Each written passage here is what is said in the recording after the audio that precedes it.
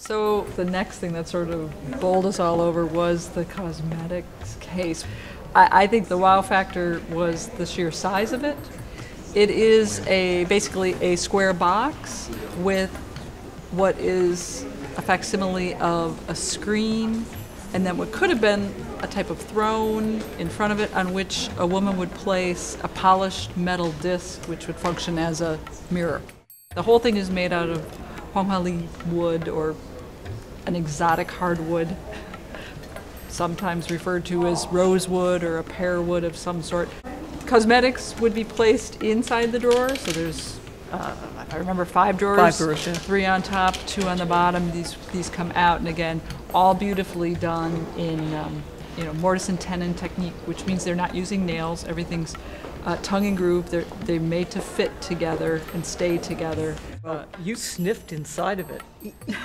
I did, and it smelled to me sort of like the lingering fragrance of cosmetics.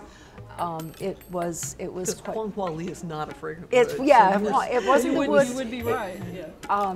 So it's possible I was imagining things, but I don't think so. I think there was a bit of fragrance. Yeah. This is arguably the most spectacular mirror stand combination mirror stand cosmetics case that I've ever seen. Mm-hmm. Not only, again, the wood and the scale, the size of it, but you mentioned also the carving and the fact that the area that represents a 5-panel folding screen, mm-hmm. against which the mirror would be sort of propped up, is all carved open work, and it's all, this is why Anne says it's imperial, is it has dragons with a flaming pearl intertwined with sort of interlaced kind of foliate patterns. And then in addition to that, on the front of the drawer, it also had intricate carvings of phoenixes. So the dragons, of course, symbolize the emperor, phoenix the empress, and then also even some small qilin, which are another kind of magical unicorn-like auspicious animal in Chinese culture.